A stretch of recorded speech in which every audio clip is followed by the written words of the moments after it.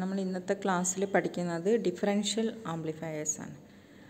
നേരെ ഓപ്പാമ്പിൻ്റെ നമുക്കറിയാം, ഓപ്പാമ്പിൻ്റെ block ഡയഗ്രത്തിൽ first രണ്ട് സ്റ്റേജ് ഡിഫറൻഷ്യൽ ആംപ്ലിഫയേഴ്സാണ്. ഒന്ന് ബാലൻസ്ഡ് ഡിഫറൻഷ്യൽ ആംപ്ലിഫയറും രണ്ടാമത്തത് അൺബാലൻസ്ഡ് ഡിഫറൻഷ്യൽ ആംപ്ലിഫയറും.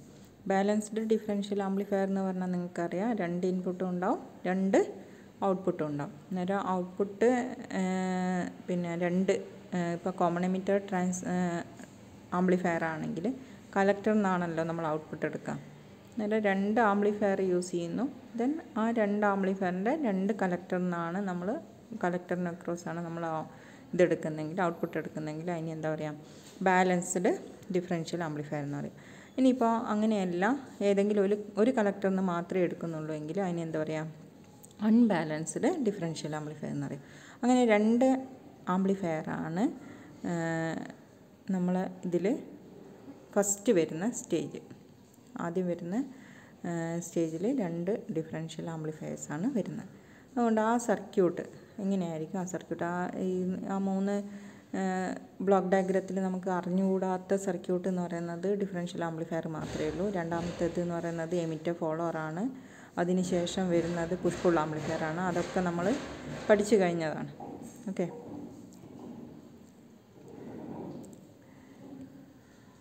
ഇതാണ് ഒരു ഡിഫറൻഷ്യൽ ആംപ്ലിഫയറിൻ്റെ സർക്യൂട്ട് ഡയഗ്രാം. നിങ്ങൾ കറക്റ്റായിട്ട് നോക്കുക. ഇതിൽ എമിറ്റർ, രണ്ട് ട്രാൻസിസ്റ്ററിൻ്റെ എമിറ്ററും രണ്ടും കൂടി ജോയിൻ ചെയ്തിട്ടാണ് അതിൽ നിന്ന് കോമൺ റെസിസ്റ്ററായിട്ടാണ് ഒരു എമിറ്റർ റെസിസ്റ്റർ കണക്ട് ചെയ്തിരിക്കുന്നത്.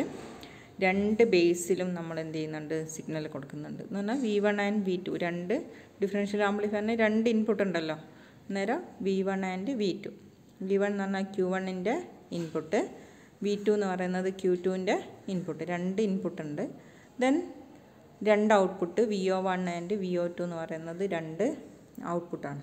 VO1-ഉം VO2 എന്ന് പറയുന്നത് രണ്ട് ഔട്ട്പുട്ടാണ്. Then V1 and V2 R to inputs. സാധാരണ പോലെ തന്നെ ഒരു കളക്ടർ റെസിസ്റ്റർ ഉണ്ടാവും. അതിൻ്റെ എല്ലാം നമുക്ക് പ്രത്യേകതകളെല്ലാം അറിയുന്നത് അല്ലേ. രണ്ട് കളക്ടർ റെസിസ്റ്റർ ഉണ്ട്, ഒരു എമിറ്റർ റെസിസ്റ്റർ ഉണ്ട്. എമിറ്റർ റെസിസ്റ്റർ സാധാരണ നമ്മൾ കണക്ട് ചെയ്യുന്ന തെർമൽ സ്റ്റെബിലിറ്റി. പിന്നെ നമുക്ക് ഇവിടെ അറിയാനുള്ളത്, ഡിഫറൻഷ്യൽ ആംപ്ലിഫയറിൽ രണ്ട് പവർ സപ്ലൈ നമ്മൾ കണക്ട് ചെയ്യുന്നുണ്ട്, plus VCC and minus VCC. ഇവിടെ കാണിച്ചിരിക്കുന്നത് plus VCC and minus VE ആണ്. എമിറ്ററിൽ കണക്ട് ചെയ്തിരിക്കുന്ന പവർ സപ്ലൈ ആയതുകൊണ്ട് അതിനെ VEE എന്ന് പറയും. അതുപോലെ കളക്ടറിലാണെങ്കിൽ അതിനെ VCC എന്നും പറയും. ഓക്കെ, അങ്ങനെ രണ്ട് പവർ സപ്ലൈ നമ്മൾ കണക്ട് ചെയ്തിട്ടുണ്ട്. ഓക്കെ,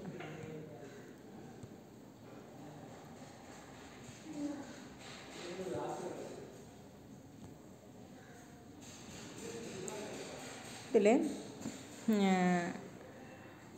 നേരം നമ്മൾ കൊടുത്തിരിക്കുന്നത് രണ്ട് സിഗ്നൽ കൊടുക്കുകയാണെങ്കിൽ, ഡിഫറൻഷ്യൽ ആംപ്ലിഫയർ പേരിൽ തന്നെ നമുക്കറിയാം, രണ്ട് സിഗ്നൽ ഉണ്ടെങ്കിൽ ആ രണ്ട് സിഗ്നലിൻ്റെ ഡിഫറൻസിനെ ആംപ്ലിഫൈ ചെയ്യാൻ വേണ്ടിയിട്ടാണ് നമ്മൾ ഡിഫറൻഷ്യൽ ആംപ്ലിഫയർ കൊടുക്കുന്നത്.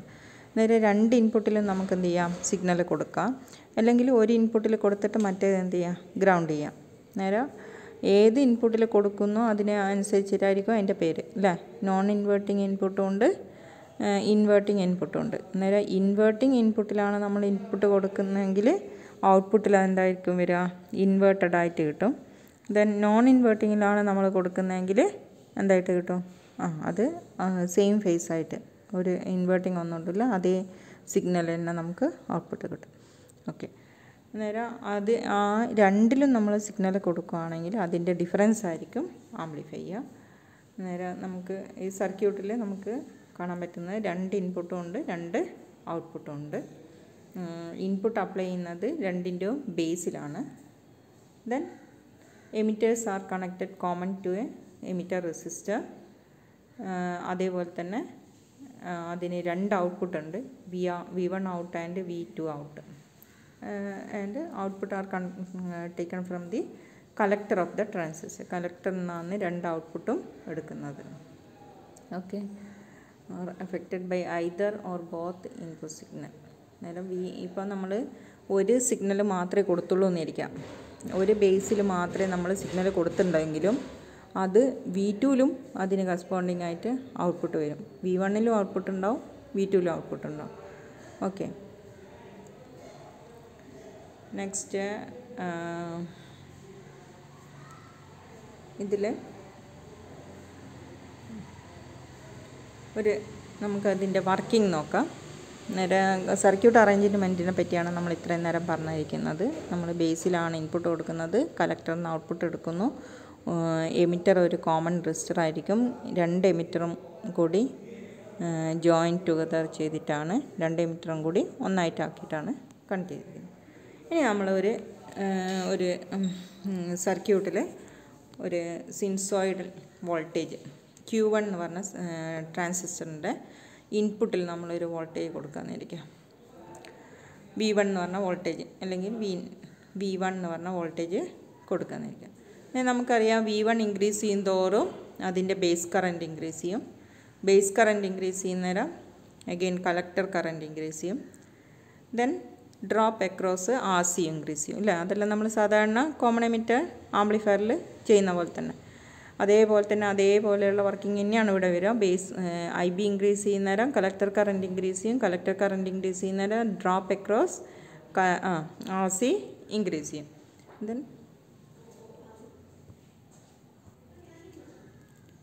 അപ്പോൾ നിങ്ങൾക്ക് അന്നേരം ഇൻപുട്ട് ബേസ് കറൻറ്റ് കൂടുന്തോറും എന്താ ചെയ്യുന്നത്? കളക്ടർ കറൻറ്റും ഇൻക്രീസ് ചെയ്യുന്നുണ്ട്.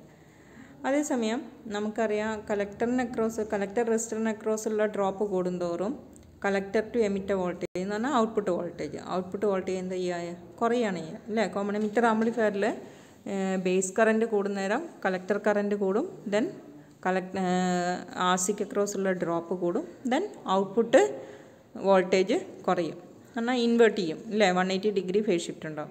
അന്നേരം when base current increases output decreases, അല്ലേ? അന്നേരം സെയിം ഇതിൽ തന്നെ കളക്ടർ കറൻറ്റ് ഇൻക്രീസ് ചെയ്യുന്നേരം നമുക്കറിയാം എമിറ്റർ കറൻറ്റും ഇൻക്രീസ് ചെയ്യും. So drop across emitter resistor increase ചെയ്യും. എമിറ്റർ റെസിസ്റ്ററിലുള്ള ഡ്രോപ്പ് നമ്മൾ സർക്യൂട്ട് നോക്കുകയാണെങ്കിൽ സർക്യൂട്ടിൽ ഇവിടെ base current first IB increase ചെയ്യുന്നേരം എന്ത് ചെയ്യും? IC ഇൻക്രീസ് ചെയ്യും. അതേപോലെ തന്നെ IE ഇൻക്രീസ് ചെയ്യും, അല്ലേ? IE ഇൻക്രീസ് ചെയ്യുന്നേരം ഇവിടെ ഡെവലപ്പ് ചെയ്യുന്ന ഡ്രോപ്പ് REക്ക് അക്രോസ് ഉണ്ടാകുന്ന ഡ്രോപ്പ് എന്ത് ചെയ്യും? ഇൻക്രീസ് ചെയ്യും. REക്ക് അക്രോസുള്ള ഡ്രോപ്പ് ഇൻക്രീസ് ചെയ്യുന്നേരം ഇവിടെ നമ്മൾ എമിറ്ററിലുള്ള വോൾട്ടേജ് ആണ് ഇൻക്രീസ് ചെയ്തുകൊണ്ടിരിക്കുന്നത്, അല്ലേ? എമിറ്റർ വോൾട്ടേജ് ഇൻക്രീസ് ചെയ്യുന്നേരം ഇതൊരു PN ജംഗ്ഷൻ ആണല്ലോ, ഒരു ഡയോഡല്ലേ?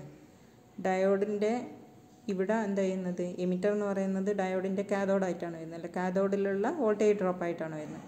അന്നേരം ആനോഡിനേക്കാളും കാഥോഡിലുള്ള വോൾട്ടേജ് ഡ്രോപ്പ് കൂടിയാണ് വരുന്നത്. അതിൻ്റെ അർത്ഥം എന്താണ്? ഇവിടെ റിവേഴ്സ് ബയാസ് കൂടിക്കൊണ്ടിരിക്കുകയാണ് ചെയ്യുന്നത്. എന്ന് പറഞ്ഞാൽ എമിറ്റർ കറൻറ്റ് കൂടുന്തോറും ഇവിടെയുള്ള ഡ്രോപ്പ് കൂടുന്തോറും ഇൻ എഫക്റ്റ് ഇതിൻ്റെ ബേസ് കറൻറ്റ് കുറയാണ് ചെയ്യുക. ബേസ് കറൻറ്റ് കുറയുന്നേരം ഓട്ടോമാറ്റിക്കലി ഇതിൽ കൂടെയുള്ള കളക്ടർ കറൻറ്റ് കുറയും, ഇവിടെയുള്ള ഡ്രോപ്പ് കുറയും. അതേസമയം ഔട്ട്പുട്ട് വോൾട്ടേജ് ഇൻക്രീസ് ചെയ്യും. എന്നാൽ ഇവിടെ ഔട്ട്പുട്ട് വോൾട്ടേജ് ഡിക്രീസ് ചെയ്യാണ് ചെയ്യുന്നത്, അതേസമയം ഇവിടെ എന്ത് ചെയ്യുന്നത്? ഔട്ട്പുട്ട് വോൾട്ടേജ് ഇൻക്രീസ് ചെയ്യാണ് ചെയ്യുന്നത്. അതെങ്ങനെയാണ് വന്നതെന്ന് കറക്റ്റായിട്ട് മനസ്സിലാക്കണം. അന്നേരം ഫസ്റ്റ് ഒന്നും കൂടി പറയാം. ഇതിൽ first IB increase ചെയ്യുന്നേരം base current increase ചെയ്യുന്നേരം നമുക്കറിയാം ബേസ് കറൻറ്റിന് കറസ്പോണ്ടിങ് ആയിട്ട് IC ഇൻക്രീസ് ചെയ്യും. So it will affect IE also increases. IE increase ചെയ്യുന്നേരം drop across RE increase ചെയ്യും. VRE എന്ന് പറഞ്ഞ ഡ്രോപ്പ് ഇൻക്രീസ് ചെയ്യും. VRE ഡ്രോപ്പ് ഇൻക്രീസ് ചെയ്യുന്നേരം ഇവിടെയുള്ള Q2ൽ വരുന്ന ബേസ് എമിറ്റർ ജംഗ്ഷനിലുള്ള ഡയോഡ് അതെന്തായിരിക്കും? അതിൽ കാഥോഡിൽ പോസിറ്റീവ് വോൾട്ടേജ് കൂടുകയാണ് ചെയ്യുന്നത്, അല്ലേ? നേരെ പോസിറ്റീവ് വോൾട്ടേജ് കൂടുന്ന സമയത്ത് എന്താ ചെയ്യുക? അതിൻ്റെ റിവേഴ്സ് ബയാസ് എന്ന് പറയുന്നത് കൂടിക്കൊണ്ടിരിക്കും. റിവേഴ്സ് ബയാസ് കൂടുക അല്ലെങ്കിൽ അതിൻ്റെ ബയാസിങ് എഫക്റ്റ് കൂടുക എന്ന് പറയുന്നത് ബേസ് കറൻറ്റ് IB എന്ത് ചെയ്യും? ഇവിടെ IB decreases, IC decreases, VRC drop across VRC decreases, അല്ലേ? VRC ഡിക്രീസ് ചെയ്യും. ഇവിടെ VRC ഇൻക്രീസ് ചെയ്യുകയാണെങ്കിൽ ഇവിടെ എന്ത് ചെയ്യുന്നത്? VRC ഡിക്രീസ് ചെയ്യുകയാണ്. സോ ദ ഔട്ട്പുട്ട് വോൾട്ടേജ് എന്ത് ചെയ്യും? ഔട്ട്പുട്ട് വോൾട്ടേജ് ഇൻക്രീസ് ചെയ്യും. എന്നാൽ Q2-ലുള്ള ഔട്ട്പുട്ട് വോൾട്ടേജ് ഇൻക്രീസ് ചെയ്യുകയാണ് ചെയ്യുന്നത്, Q1-ലുള്ള ഔട്ട്പുട്ട് വോൾട്ടേജ് ഡിക്രീസ് ചെയ്യുകയാണ് ചെയ്യുന്നത്. So they are out of phase. രണ്ട് ഇതും എന്തായിരിക്കും? ഔട്ട് ഓഫ് ഫേസ് ആയിരിക്കും. ഒന്നും കൂടി നോക്കാം നമുക്ക്.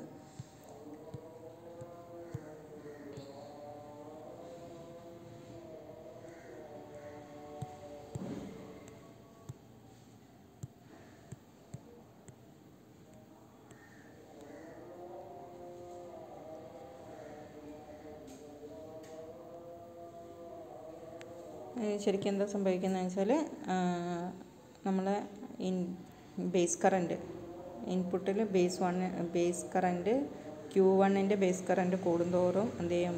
Q1-ൽ കൂടിയുള്ള കളക്ടർ കറൻറ്റ് കൂടും. So collector current കൂടുന്നേരം Q1-ലുള്ള output voltage എന്ന് പറഞ്ഞാൽ കുറയാണ് ചെയ്യുന്നത്. അതേസമയം എമിറ്ററിന് അക്രോസുള്ള ഡ്രോപ്പ് വെച്ചിട്ട് എന്ത് ചെയ്യും? Q2 എന്ത് ചെയ്യും? കൂടുതൽ റിവേഴ്സ് ബയസിലേക്ക് പോയിക്കൊണ്ടിരിക്കും. എന്ന് പറഞ്ഞാൽ ബേസ് കറൻറ്റ് കുറയും.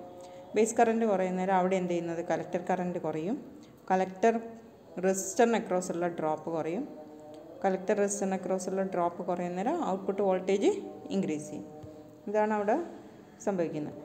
അന്നേരം ഇതിൽ രണ്ട് ഔട്ട്പുട്ട് നോക്കുന്ന സമയത്ത് അന്നേരം output 1 across Q1-ഉം output 2 across Q2 എടുക്കുന്നതിന് there is A phase difference of 180 degree. രണ്ട് കളക്ടറിലും എന്തുണ്ടാകുന്നുണ്ട്? രണ്ട് കളക്ടറിലും കളക്ടർ ടെർമിനലിലുള്ള സിഗ്നൽ എടുത്തു കഴിഞ്ഞാൽ രണ്ടിൽ എന്തുണ്ടാവും? ഫേസ് ഡിഫറൻസ് നമുക്ക് കാണാൻ പറ്റും. The differential amplification driven by considering the output in between the collector terminal of the transistor Q1 and Q2. അന്നേരം ഇതിൽ രണ്ട് ട്രാൻസിസ്റ്ററിൻ്റെ ഔട്ട്പുട്ട് എടുത്തിട്ട് അതിൻ്റെ ഡിഫറൻസ് ആണ് കാണുന്നത്. അന്നേരം ഒന്നിൽ ഒരു എന്താണ് പോസിറ്റീവ് ഹൗസ് സൈക്കിളാണ് വരുന്നതെങ്കിൽ മറ്റേതിൽ നെഗറ്റീവ് ഹൗസ് സൈക്കിൾ. അന്നേരം അതിൻ്റെ ഡബിൾ നമുക്ക് ഔട്ട്പുട്ടിൽ കിട്ടും. അന്നേരം ഡിഫറൻഷ്യൽ ആംപ്ലിഫയറിൻ്റെ ഗെയിൻ വളരെ കൂടുതൽ കിട്ടാനും ഈ ബാലൻസ്ഡ് ഔട്ട്പുട്ടായിട്ട് എടുക്കുന്ന സമയത്ത് നമുക്ക് ഗെയിൻ വളരെ കൂടുതൽ കിട്ടാനും കാരണം ഇതാണ്. ഓക്കെ.